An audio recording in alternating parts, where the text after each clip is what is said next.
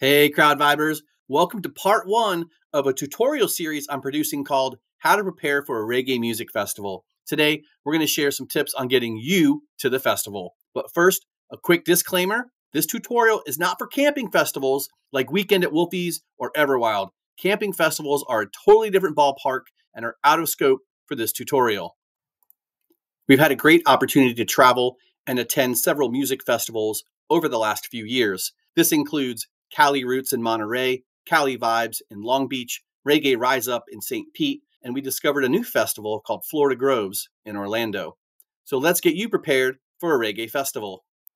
The first thing you're going to need is a ticket to the show. Most festivals offer early bird pricing. This is going to be the best price at the best value. If you know you want to go and you don't care too much about the lineup, lock in those early bird rates. Most people are going into this with a budget. The next thing you're going to have to decide is whether you want to go GA, do you want to upgrade to VIP, or is there some other level with some other amenities that you just got to have? My advice to you, stay within your budget. If this is your first time going to a festival, I might recommend going the GA route. This will give you a chance to travel, check out the scene, see if it's a good fit and if it's something that you enjoy. Festivals will typically sell multi-day passes as well as single-day tickets, but the most important thing I can tell you is to watch for scammers.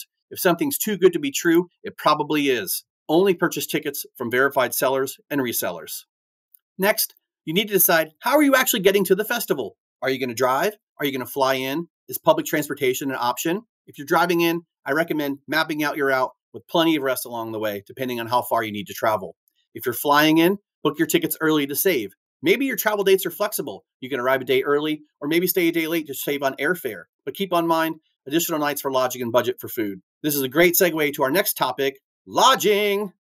We have so many great options for lodging today. Hotels, Airbnbs, VRBOs, or maybe you stay with a friend and go couch surfing. It's up to you. But just the same as airfare, book early. Save money. Check for weekly rates. Maybe you've got hotel points that you don't want to expire. And other things to consider when you're doing lodging. Does it need to be walkable from the venue? Do you need a parking space, whether you're driving in or renting a car? And then just in general, consider other amenities that you might need while you're traveling to book the appropriate lodging. You've got your tickets, you know how you're getting there, and you know where you're staying. The next thing, once you arrive, do some recon and get some supplies. Personally, I like to find a grocery store and stock up on a couple things. Then I like to scope out the area for what's around. Things to consider, do you need breakfast or coffee in the morning to get going? Do you need to grab lunch before you head to the festival? Think about these things as you get settled in. The last thing I want to cover is if you're traveling with a group or with friends. Keep in mind, everyone travels differently. Some people have a lot of travel experience while others don't. Some people have developed travel preferences and routines, so just be aware of that. At the end of the day, just be patient with your group and remember, it's all about having a safe journey and having a great time at the festival. Well, that's it for part one. Next in the series, we're going to be covering festival logistics. Thanks for watching. If you like the crowd vibes, smash the like button, share your favorite videos, and subscribe to get alerts for new stuff. Thanks, y'all. Enjoy the crowd vibes.